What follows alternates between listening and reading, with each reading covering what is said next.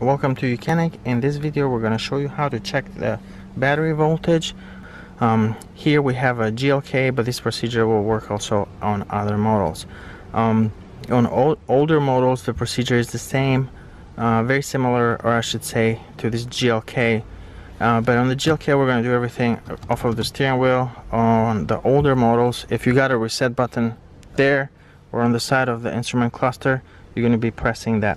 So let me first start by saying that once you enter the vehicle, do not press the brake pedal. If you have a regular key, you press that into the ignition and turn it one click.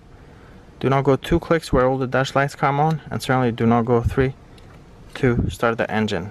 Where we're going to be is insert 1 click, that's it. Just the instrument cluster comes, the background light comes on, and that's basically it, and the center display, but no warning lights.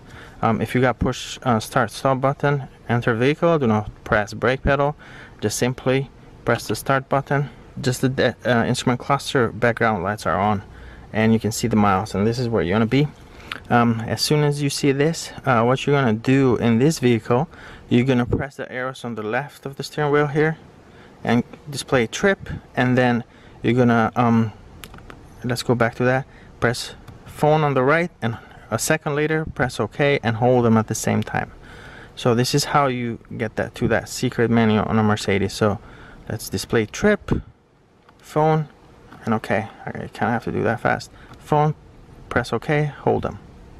So you continue to hold them, and this is where the secret menu is, where you can check the voltage. Now on the older models, the way you would enter this menu is as soon as you turn on the ignition, you have the reset button on the side of the instrument cluster here. It's a R, it says R, or sometimes some models have it down here.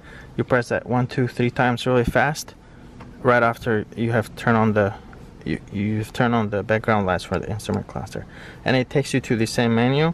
And then from this point, what you're going to do, you press OK on the steering wheel, and you can see the voltage right there. So if you start the engine now, we can go ahead, press the brakes, press start, see the battery, the voltage drop, and now it is charging. It's 11.712.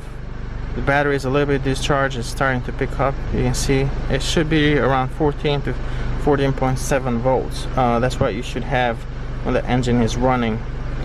So you can see the current that's going through the battery, 98 amps are going, coming out of that alternator. So this is a good way to see if your vehicle is charging. If you start the car and you're still seeing like 11-12 volts, you got an electrical issue, most likely a better alternator. But that's it. As far as checking the voltage on a Mercedes, very simple, straightforward. Thank you for watching.